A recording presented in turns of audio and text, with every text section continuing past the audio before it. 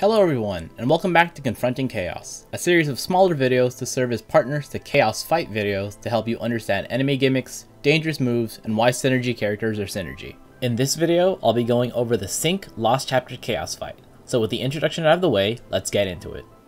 The first wave is against two Mariliths. The second wave is against one Bastion Giant. The Mariliths aren't too bad. They only have 2 HP attacks, one of which is a group move so you can tell immediately when to prepare for it. They can inflict some debuffs, but they're all generic. They will counter any magic brave attacks done to them. However, if it's an HP attack with magic hits, they actually won't counter that. Also, like other Mariliths of this type, it has a death move where it'll cast Raining Swords before it dies. However, it won't do this if it's killed in launch or in summon. If you kill both at the same time, they will both counter. It's not fun. The Bastion Giant is a unique boss for this fight. It is weak to ice and is tough against magic. It has a high resistance to Paralyze and is immune to the max HP down debuff inflicted by the Mariliths in the first wave. It only has 2 HP attacks, which may seem not bad, but the Giant has an interesting gimmick. Despite how big and bulky it looks, it can actually do several moves in a row. Late in the fight, it can do 3 actions in the span of 1 turn. This, coupled with its assortment of group brave attacks, means it can potentially go from break to lethal, especially if someone on your team gets broken. With the enemies out of the way, let's analyze the boosted characters for this fight. Cinque gets realized on this banner and she has a small gimmick in her kit. She inflicts a debuff called Stun using her abilities, and when there's a high enough stun stack, her abilities gain their plus variations, which is overall a stronger cast. However, it will remove the stun debuff. Earthquake hits all targets, Home Run Swing is single target. At EX plus 2 of 3, she can regen uses of Home Run Swing, and at 3 of 3, the EX cast is improved a fair amount. She forces launch, delays, and party batteries on EX cast, except the cast itself is on a fairly slow recast speed.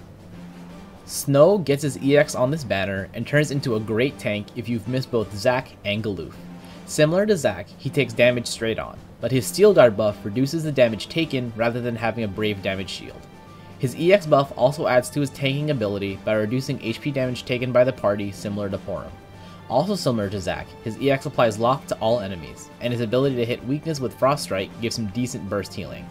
He also has some added utility with Party Battery from Steel Guard and his enhanced Brave attack.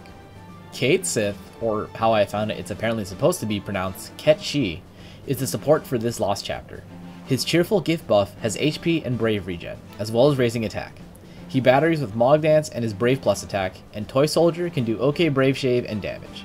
His auras are low, but he does provide generic buffs, mostly max Brave. His EX is not available on this banner.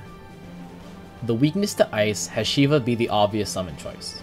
Like I mentioned earlier, the Mariliths will perform a final attack before dying, so it's understandable to use summon when they're both in the red. Running Onion Knight with Diablos could give him and the whole party great damage while hitting enemy weakness, provided you can trigger the HP conditional early enough in the fight.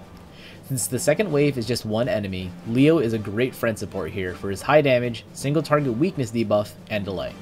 As for the team I chose, here's the breakdown. Hope provides party healing, some auras, has a defense down debuff, and maybe best of all, has frame defense buffs. This means that Snow is going to be a very tanky boy, and of course also helps Noctis. His amount of buffs also works well with Snow in pushing off the debuffs that the Mariliths put on, although they're probably just going to use Absolute Chaos again soon after. He can also reduce party HP damage taken along with Snow via his additional ability. Noctis has turn control via his plus skills, a defense debuff in point blank warp, good longevity, and a launch which is generally pretty nice. Honestly, I had memories of using him during the Cinque event co-op months ago, so I figured why not bring him back. Snow keeps the enemy's attention throughout the entire fight. A normal recast EX means no issues were had in keeping the lock debuff on. His ability to increasingly reduce incoming brave damage means that for any multi-hit attacks, his guard only gets steelier. His battery helps Noctis since his HP++ attack is pretty strong, and it can also help keep the party safe in the first wave. He also adds to Hope's EX cast healing with his own additional ability providing party regen while it's active. With that, this Chaos fight should be covered. If you want to see my footage of this fight, I'll link it in the corner and in the description below. If you liked what you saw and want to see future fights, subscribe so they show up as they're made. If you have any suggestions or thoughts, drop them in the comments below.